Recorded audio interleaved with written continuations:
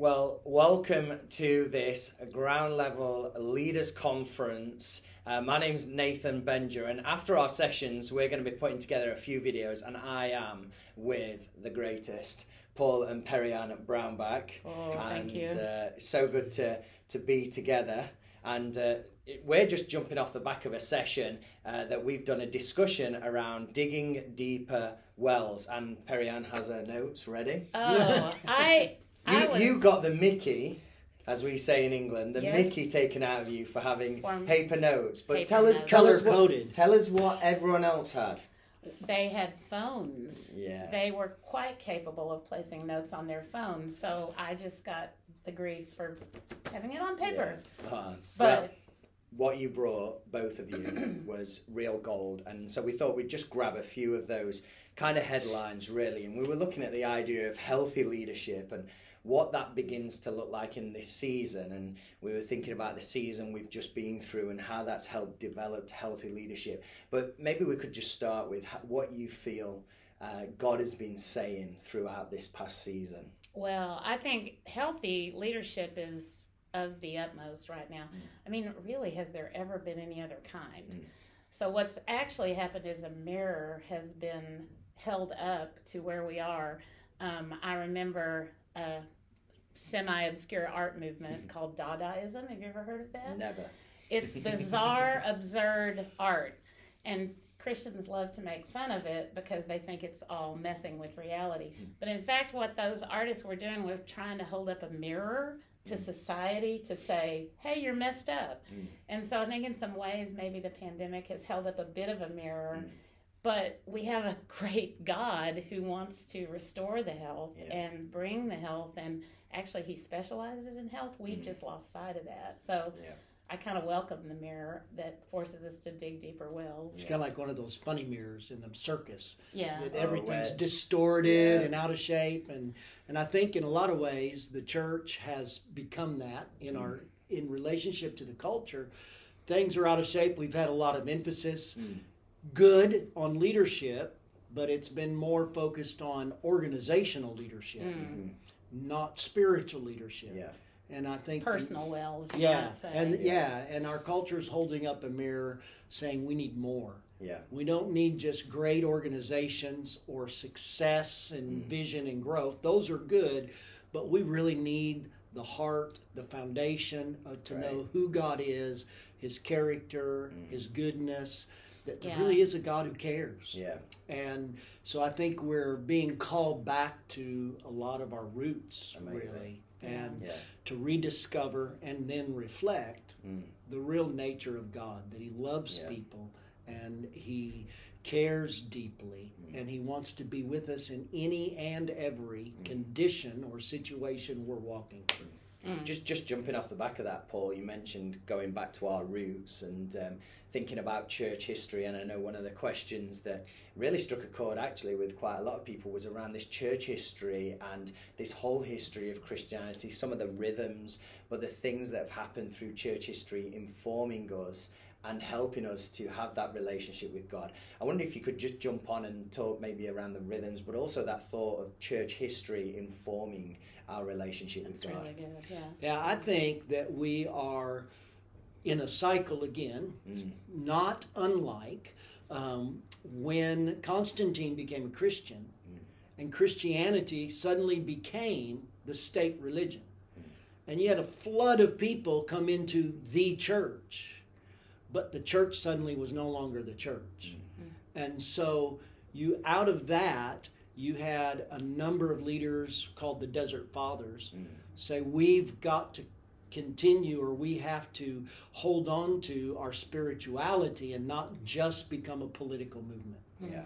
And so they established monastic living. They retreated to silence, solitude, prayer, stillness, in order to know God.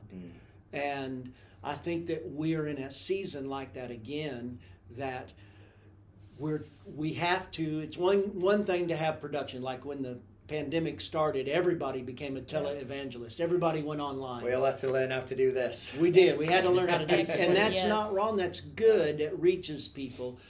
But this will never replace the reality of knowing Him, knowing His presence, hearing His voice. And that may require or does require that personal, private, setting aside the agenda, becoming silent with Him to hear His voice, becoming still, not just doing the business of church, and being alone and not being dependent upon the organization to make everything happen. And I think so much of this is not as complicated as we make it. I think we don't realize how much He really wired us to be loved and flow in who we really are. And so my answer, ironically, to that one, that there were so many good answers. I didn't get time to share this, but this is actually a modern concept that for me informs who was successful in church history. So I think in the 70s-ish, there came out this whole discussion of flow state. You as an athlete, it's like the zone. And there's a simple little graph that has two axes like this, and the zone in the middle is flow state. And I believe God created us for flow state. To be empowered by Him and authentically who we are is flow state. And it's also defined as becoming one with your task. And you actually lose consciousness of time because you're so engrossed in the zone. You're in the zone. Exactly, like the athlete sees the play. So the two on this little graph, there's flow state in the middle, and this axis is challenge, and this axis is skill. So if you're highly skilled and under-challenged, you're bored. But if you're highly challenged and under-skilled, you're anxious. And one day that helped me a lot because I realized God wants me in the flow channel. So I have to look back in church history and realize I think they wouldn't have used these terms. But I think they got themselves in this flow state, which is really mission and purpose. It's destiny. But I also think you can overlay grace and faith on those axes. Because I think faith goes with challenge. So God wants you to be challenged to where you are leaning into faith. But at the same time, that skill axis is grace. And you've got to know that you're enough. You've got to know, and I think people in church history got it settled that they're enough. So we do have to exercise faith. We always will. But if you lose the concept that you're adequate, then you're just in a comparison game, and that's what makes emotional health go out the window. I love that picture of the flow state, and I just wonder for people practically, how do and personally, how do you get in that flow state? So, because in our movement, movement of churches, faith is the thing. Let's have the big faith, big, hairy, audacious faith. Let's Shocking go for the faith. big, all of that. But many times that seems so far away, and we miss out on living in the grace of God. But I love that picture of just marrying the two, but I wonder if there are some spiritual disciplines, spiritual rhythms that actually help us to stay in that flow state. I think that's the main thing I would say, and you probably come in with some specifics, but is believing that it's for you. Because I think religion is what robs us from it. Religious ideas that we're not suffering enough in leadership or something like that. I'm not believing exactly. Going far and it's comparison and religion and those things. So I would say the big picture thing is believing that God wants this for you. We're not talking about just an ease like it's chill, I'm not trying. We're talking about actually flowing in destiny and purpose, and you learn to recognize when you're falling into one of those edges. But then there are probably specific disciplines as well. I think that I just go back to Jesus, and he had the masses following him. He had demands being put on him, and he spent hours. He fed the 5,000. Right after he fed the 5,000, and having taught, having healed the sick, he escaped, if you will. He went away to a solitary place. On Mount Transfiguration, what did he do? He took a couple disciples with him, went up to a mountain. Very good. And there he fellowshiped with Elijah and with Moses, which is the law and the prophets. And that reinforced his identity. That reinforced his grace. So coming down off the mountain requires the demand of faith. So demands are put on you. When he came off that mountain, he had the blind and deaf boy that needed to be healed that the disciples couldn't. Yeah. So, I think that being on the mountain, being in fellowship with the Word, reminds us of our identity, who God is in us, who we are in Him, to reinforce that grace so that then we step into the faith demand and we are able to say, not I'm enough, but He's enough. Yeah. He's enough in me and through me. We're just scratching the surface of what we talked about, really. But I wonder if there's just one thing that you would say to leaders around this idea of digging deeper wells, spiritual rhythms, emotionally healthy leadership. Just one thing that could encourage them today. Yeah. We have this saying at the Abbey that has meant so much to us, especially through the pandemic, is that there's a definition of peace that's nothing missing, nothing broken. Yeah. We added nothing wasted and no one left behind. Very good. And that nothing wasted to me is the crux of that. And I think a lot of us have some disappointments because it's like the Lord showed us things. We've seen the future we thought, and then the future went tanked. Everyone had that 2020 vision. Yes, yes, exactly. But I'm living now more than ever in the concept that nothing is wasted. Very good. And just even in the cycle of life, anything goes through a cycle of death and resurrection again and again.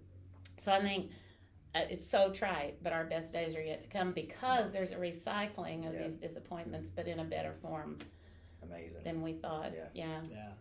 I agree 100%. And I think what helps me know how nothing's wasted is to live in the question.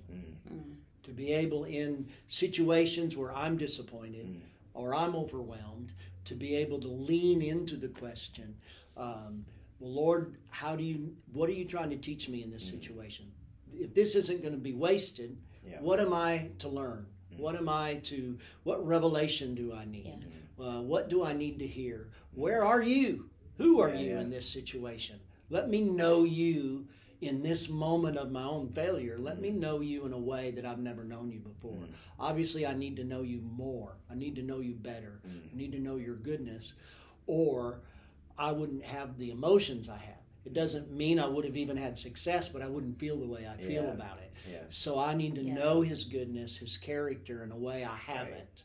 And so to lean into those questions and take time to sit in those questions, and then that opens my hearing and realizing it's not going to be wasted if I'm transformed, if I grow out of this. Then we may have lost $10,000, $50,000 in a bad decision, but I grew. So the next time around, I'm going to be more ready. And I'll be more equipped. If I can throw one thing in super quick. While you were talking, this came to me. I heard a preach once about how Jesus' parents lost him in the temple. And I just felt impressed that, sometimes you're so busy doing church and managing church. It's okay to admit, hey, I might have lost Jesus for a minute in the temple. Like, that is part of the story.